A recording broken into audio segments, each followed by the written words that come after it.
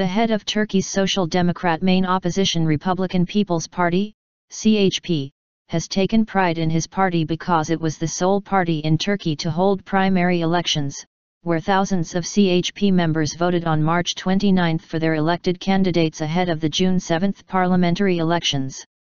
Moreover, CHP leader Kemal Kılıçdaroğlu promised his party's grassroots will take steps for deeper intra-party democratization in order to provide real change and transformation within the main opposition party.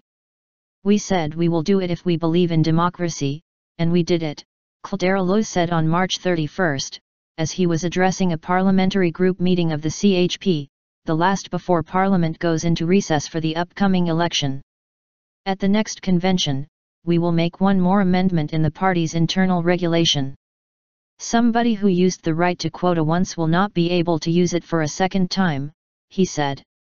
According to the CHP's earlier announced system, candidates who ran in the primaries would be put in the 2nd, 4th, 6th, and 8th spots in the electoral districts of Istanbul, Ankara and Izmir, while the remaining top spots are reserved as part of quotas.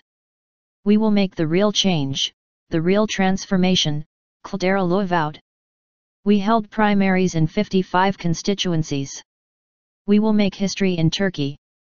Inshallah, God willing, we will bring that into action on June 8, he said, noting around 60% of some 1 million CHP members went to the polling stations for the primaries. "Now, I'm asking my 77 million citizens, who is a Democrat, who has respect for the nation," he said.